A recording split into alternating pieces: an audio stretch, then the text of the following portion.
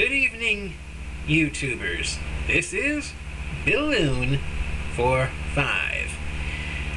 Copies of my video, Getting Inside, second try, have been found on YouTube.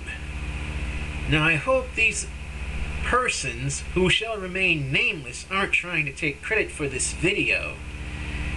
According to what I've read in YouTube's terms of use, TOU,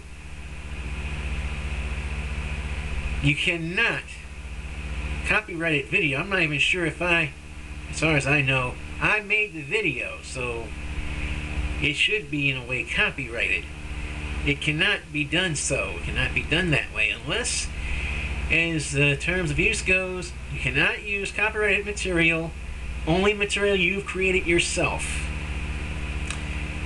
And Getting Inside second try was a video that I, Balloon45, created himself.